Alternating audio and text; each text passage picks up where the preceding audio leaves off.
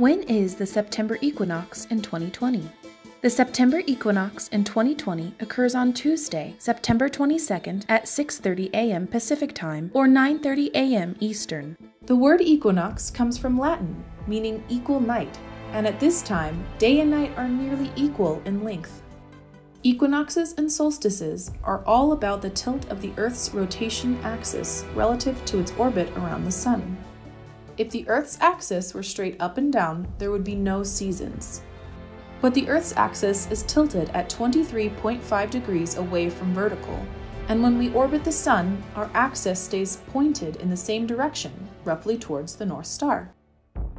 Looking at the northern hemisphere, when the Earth's axis points away from the Sun, it is the winter solstice, and the Sun appears lowest in the sky. When the Earth's axis points toward the Sun, it's the summer solstice, and the Sun appears highest in the sky. Between these two solstices are the two equinoxes, when the Earth's axis is exactly perpendicular to an imaginary line drawn between the Earth and Sun.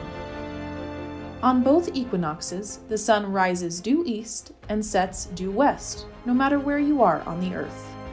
Let's go to the Giovanni Open Deck Observatory here at Lowell Observatory to see how this looks from the ground.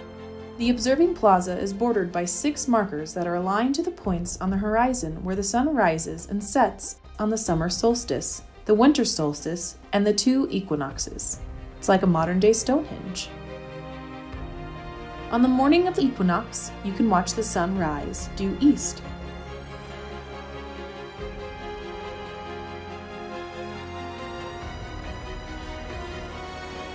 On the evening of the equinox, you can watch the sunset due west.